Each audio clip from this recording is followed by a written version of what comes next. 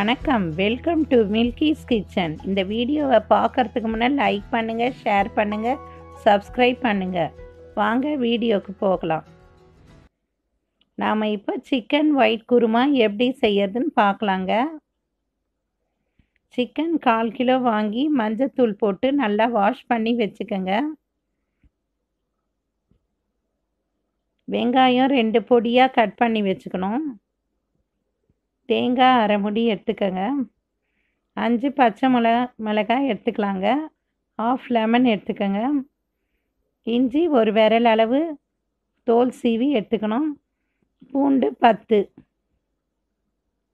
சோம்பு, பட்டை, லவங்கம், கசகசா 2 ஸ்பூன், பிரிஞ்சி இலை, தயிர் 5 ஸ்பூன், தேவையான அளவு உப்பு, கொத்தமல்லி தேவையான அளவு.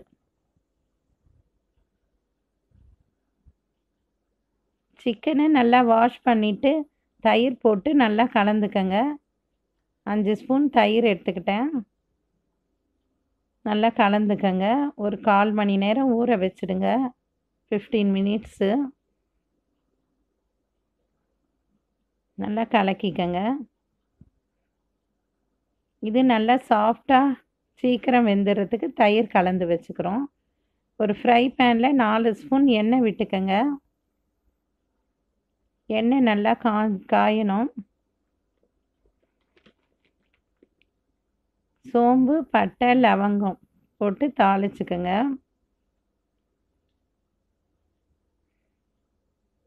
பிரிஞ்சி இலை போட்டுக்கோங்க. வெங்காயம் 1 பொடியாக கட் பண்ணது எடுத்துக்கணும். வெங்காயம் போட்டு நல்லா வதக்கிக்கணும். வெங்காயம் பொரிஞ்சதும் பச்சை மிளகாய் 2 போட்டுக்கணும். நல்லா வதக்கிக்கங்க.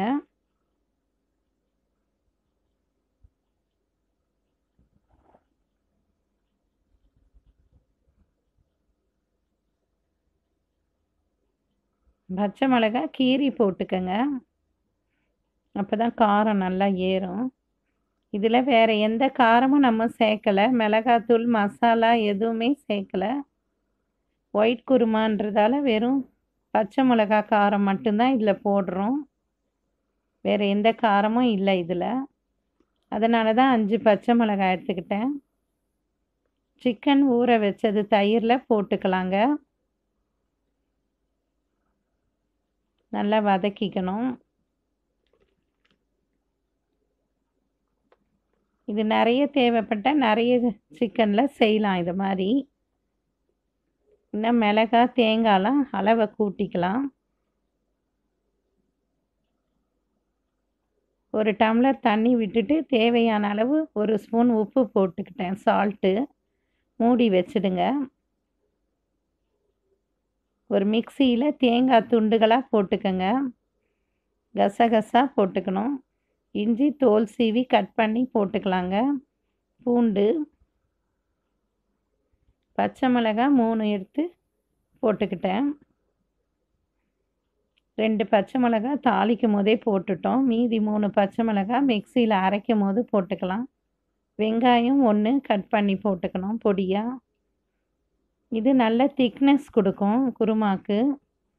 பேஸ்ட் மாதிரி நல்லா அரைச்சிக்கங்க. சிக்கன் நல்லா வெந்துடுச்சு. மூடியை திறந்து நல்லா கிளறி விடுங்க. அரைச்சி வச்ச தேங்காவை ஊற்றிக்கணும் இதில், சிக்கனில். நல்லா கலந்து விடுங்க. இந்த குருமா ரொம்ப டேஸ்ட்டாக இருக்கும். இது ஆப்பம், இடியாப்பம், இட்லி, தோசை, சாதம் எல்லாத்துக்குமே தொட்டுக்கலாம். மிக்சியில் 1 டம்ளர் தண்ணி விட்டு கழுவி அதையும் ஊற்றிக்கிட்டேன். நல்லா கலந்து விடுங்க. இந்த வெயிலுக்கு இதை மாதிரி ஒரு குருமா செஞ்சால் ரொம்ப நல்லா இருக்கும். குழந்தைங்களும் விரும்பி சாப்பிடும் இதை. இது ஒரு டிஃப்ரெண்ட்டாக இருக்கும். இந்த குருமா ரொம்ப டேஸ்ட்டாக இருக்கும். எப்பவும் மசாலா சேர்த்து சாப்பிட்றது, இதை மாதிரியும் செஞ்சு சாப்பிட்லாம்.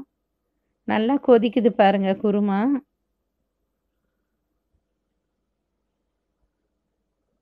இது ரொம்ப நல்லா வாசனையாகவும் இருக்கும். இஞ்சி, பூண்டு, தேங்காய்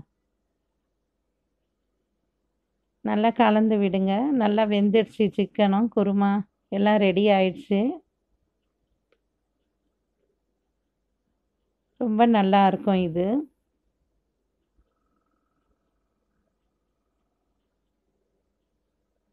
ரொம்ப ஈஸியா சீக்கிரம் இந்த குருமா செஞ்சிடலாம். குருமா ரெடி ஆயிடுச்சு. வெள்ளை குருமா.